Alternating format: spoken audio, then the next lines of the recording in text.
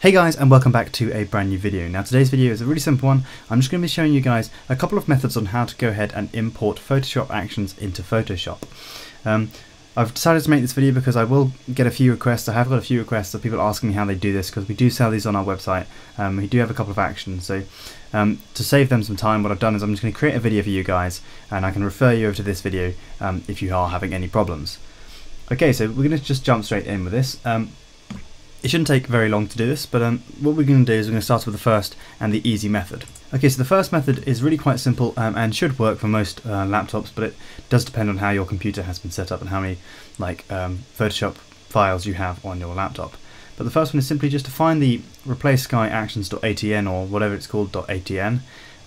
Simply click on it, and then all you have to do is just double click, and then it will automatically load that into your Photoshop actions.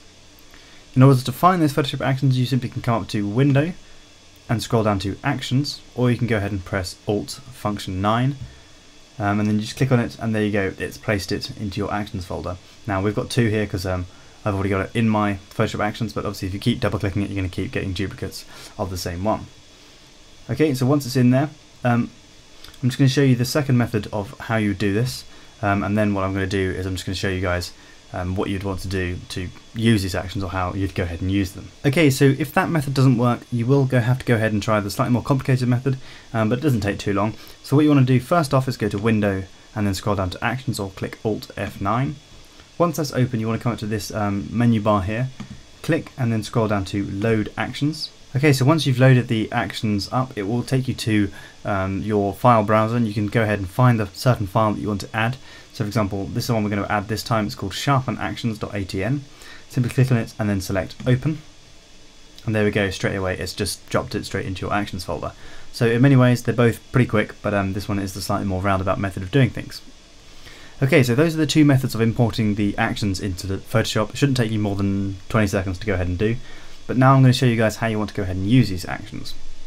So the first thing you want to do is just find the action you want to use. For example, this one we're going to go ahead and use Sharpen. All you have to do now is just come down and click the play button, wait for that to load, and then what it's going to do is it's going to essentially play the action that you've downloaded. So this one is just a free one that we've got on our website. It's just going to increase the sharpness of the image, and you can go ahead and you can change the radius of the high pass that you've done to do this. So say for example you want to keep it at that, you just click OK, and then it will go ahead and apply that to your image. So you can see if we turn it off and turn it on, it's gone ahead and essentially sharpened the image.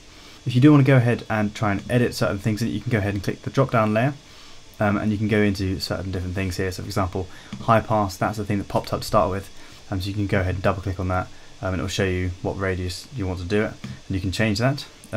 Or make is just going to be showing you the action that made this mask, so you can get rid of that or jump into any further edits. And I'll just show you slightly more complicated.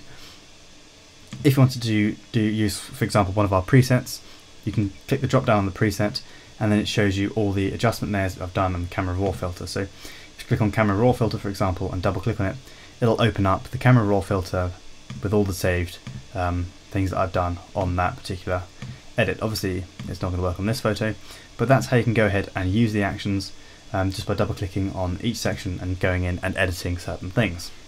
Okay, so then once you're done, then you've got your photo and you can go ahead and do with it what you will.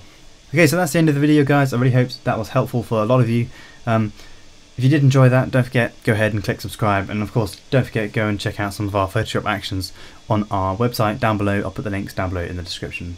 But thanks for watching, guys, and I'll see you guys in the next video. Live long and prosper.